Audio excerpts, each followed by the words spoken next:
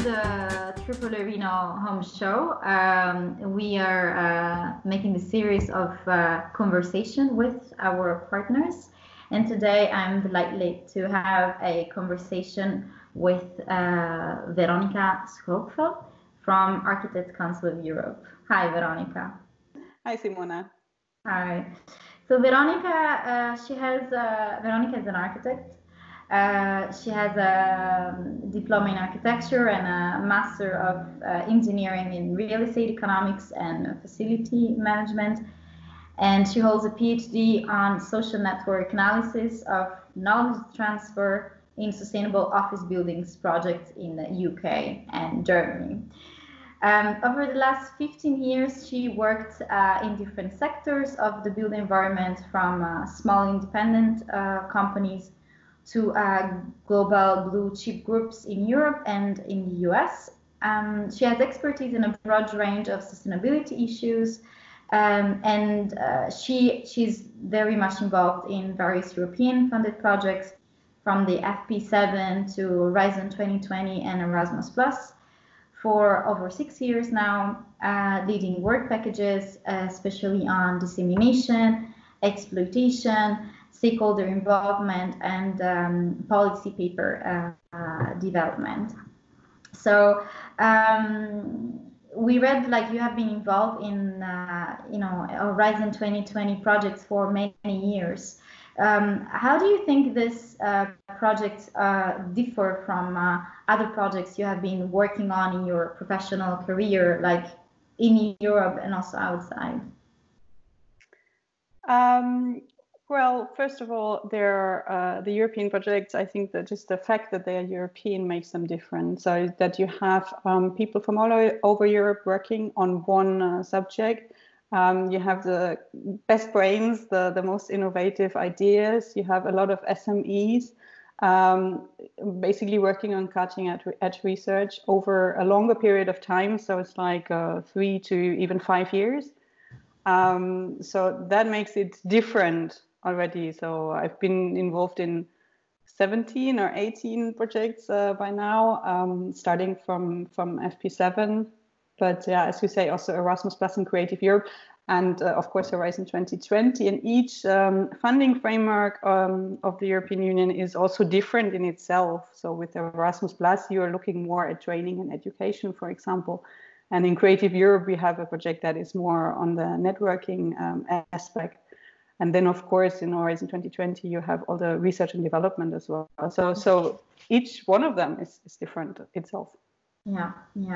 And talking about TripleA-reno specifically, what does this project mean, well, to you, of course, as a professional, and to Architects Council of Europe as an organization, and for the architects that you are representing? And what's, in your opinion, the added value of this specific project in the panorama of research and innovation for architects? As the Architects Council of Europe, we represent the interests of the architects. So that means that mainly we do policy work and lobby work towards the EU institutions. We are also involved in as I said, a lot of European projects for a long time now, but we usually only join projects if they go along with our strategic goals and they support our policy positions and our lobby work. That's the main goal that we have. And if they bring benefits to our members, so our members are the architectural associations in each member state, and their members are then all the European architects. So in the end, if this project can provide a benefit for the European architects on the ground, then this is a reason why we usually join. So, for example, if a project provides training, that's a very common thing that we like to do. In TripleA-reno, we really like the collaboration with everyone, especially to work together with the other European umbrella organizations. So Housing Europe is, for example, important because we work a lot on housing issues in our special working group. And ICLE, of course, because we also have a working group on urban issues that relates very much to the work of ICLE. And then UAPI is the Union of Property Owners. They represent the clients of every architect. So working with them is also great.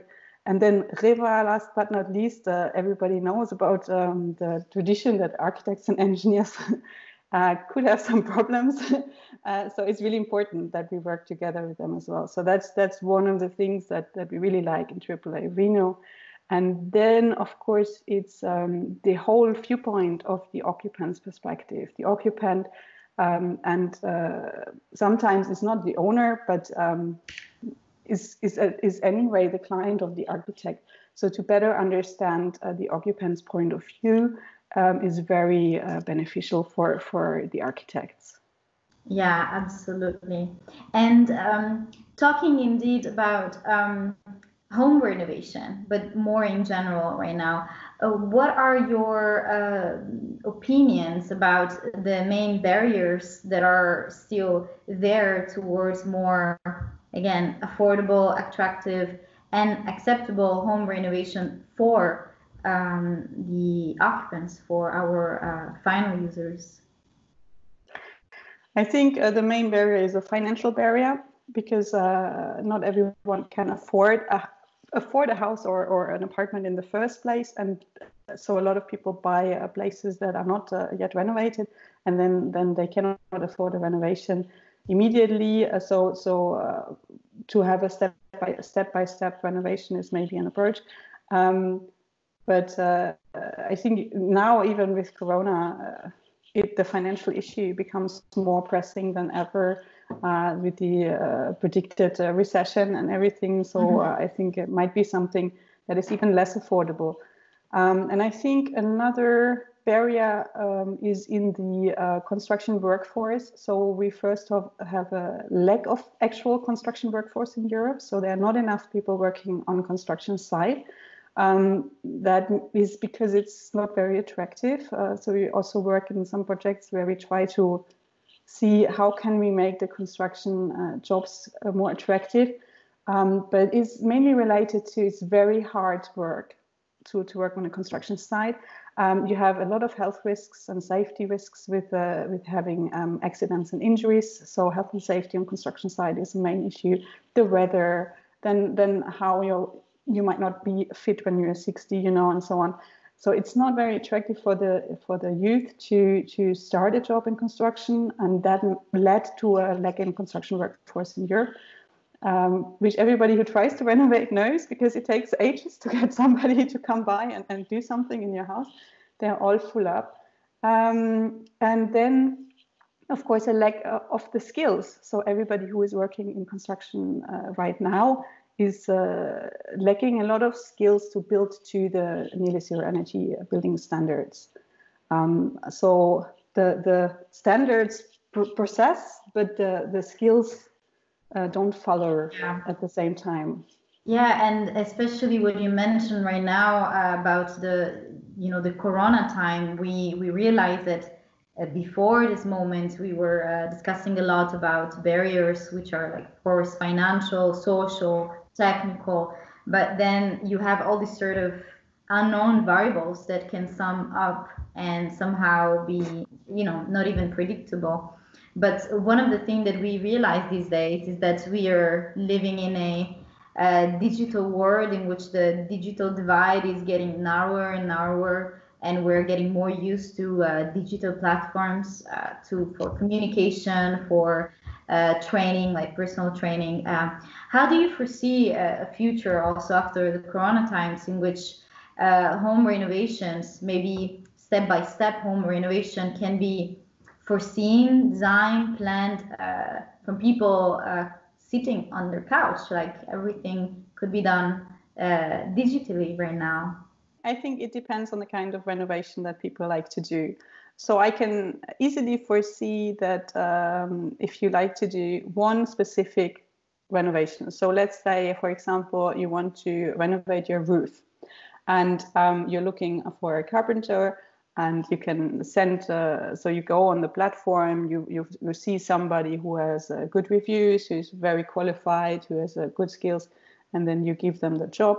You can send them the plans of your roof, and then they come and they do it. Well, they make an offer, and so it's a bit more complicated than that, but yeah. So I think this might be possible. I think when we speak about whole home renovations, I don't really see this happening, because I think the architect is still the one person to be approached. Like if you are somebody who owns a house or an apartment and you want to renovate it, and you want to do so many things at the same time: the bathroom, the kitchen, the windows, insulating the walls or insulating the cellar. You don't know, can I do photovoltaics on the roof, or should I do a heat pump? You don't even know what a heat pump is. So you need somebody, a person of trust, that explains this all to you, that makes the whole concept of the whole project, puts a price on it, and then really keeps the price, keeps the quality, and keeps the time. And I think this is something that only an architect can guarantee, because the architect has all the links to the construction workers. The architect knows, okay, he's available, he's not available. The architect makes the time plan, and also advises you on all these different things. And it has, of course, the benefit that he or she designs the renovation in a nice way. So it's not really just having a engineered okay solution, but it's having really something that expresses your wishes in every design aspect. So yeah, in a way we could say that as we discussed several times, architects remain the middleman, and of course facilitate the process of also people in their homes to get more acquainted about possibilities. But then of course there should be still like the director of the orchestra that is there to maintain the control over the whole process, which is indeed very time consuming, but also needs to cluster a lot of different experiences. So you mentioned that you were working at Architect Council of Europe. Can you tell us a little bit more about your role in TripleA-reno and the contribution that you are making to the project? So we have many roles actually in the project. The main role is that we lead all the communication dissemination activities in the project. So that means we ensure that whatever all partners do and develop, if it's tools, if it's testing on the demonstration buildings, or if it's developing the platform, that we tell the world about it. So to make sure that everybody knows for free what has been developed with European money, I think. And not only to everyone, but we identify target groups. We make scientifically or more in the general public and so on, and we have different strategies on how to reach everyone. So this is our main role. We also lead the so-called roadshow that is now the home show. And this was partly also of the idea that there is too much European funding going into projects, and then afterwards they're finished and nobody hears about it. So the idea was that we pack in all the results and everything, and we travel through Europe, and we tell Europe about it, what is there, what they can use. And then we had also a very interesting role in the ethnographic studies. We had this 9-month research on the quality of architecture. What is it? What does it contribute to the renovation project? What's the value of architecture, and how is it taught? So that was also really nice. Yeah, we've learned so much during this 2 years, because we're now entering the third year over the 3 years of project, and indeed we all have different hats, and we play different roles, and that's also the good aspect of having a multidisciplinary team in which we can exchange knowledge, but also being present in different tasks and providing different inputs depending on what is asked in that moment. What are if you could summarize the key lessons that you've learned from TripleA-reno so far. So the first one is related to the value of architecture study that we undertook in the beginning. So I think one of the lessons that we learned there is so much value to architecture, but it's not taught in Europe. So that was quite shocking to see that architects themselves are not aware of the value that they can bring. So we hope we can change this and use our publications for that. The second one was about the focus on the occupant, of course, like the behavior of the occupant, the decision-making process of the occupant. So we have this board game in TripleA-reno. This was a really great experience. And to see that a simple board game can help occupants in their decision-making and to make them feel more comfortable and to empower them a little bit on making the right decisions, right, in terms of for themselves, on what kind of renovation they would like to have. And the third one is, I think, the multidisciplinary approach of the whole project and the European perspective. Yeah, I think we all have so many lessons learned. It's also difficult to summarize them, to squeeze them just in once. And we also have a lot of expectation from these projects. We set the bar very high. We know that what we're trying to do, like to really put the engine of the renovation wave on again. It's hard, but this is what we are trying to do, and it's a challenge, but we are trying to be successful. Veronika, I really want to thank you for this interview, but before letting you go, I would like to close with a message of hope. So what are the hopes that you have? Let's say if you could foresee the best case scenario for TripleA-reno in the next years, what do you think about?